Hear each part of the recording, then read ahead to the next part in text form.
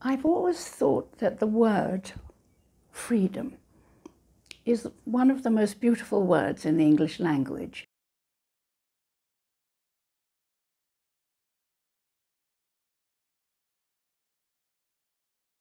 Even when you say freedom, you have to smile when you say free. So it's positive, it's cheerful, makes you happy. It releases tension, all the positive things of life. And that is why, just now, when so many people are experiencing no freedom at all, total lack of freedom, that the world is in such a dangerous place. First, we don't understand quite why the coronavirus has appeared in our lives. I know that I've been here at home for, well, next week will be 2 months without going out, but I'm very lucky because I can come out of here and go into the garden. There are so many people for whom I feel the deepest anxiety, who are virtually locked in apartments in high-rise blocks, able now to go out for an hour a day.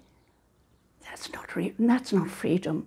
And when they're cooped up together, all the relationships that may be, or some of them that might have been very sensitive, are even more sensitive now than before. And with children with nothing to do, no expression, it's one of the biggest challenges the world has ever faced.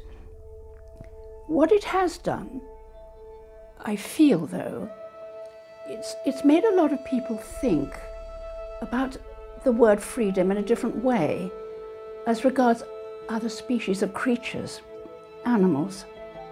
The Born Free Foundation, as some people may know, has worked for 36 years trying to highlight the deprivation of keeping wild creatures in captivity, sometimes in the most horrible, almost prisons, you could say. Well, in my view, they are prisons. Some are more comfortable than others, but the worst are truly the worst. And these animals have never known, and certainly will never know, what it is to be free, particularly predators.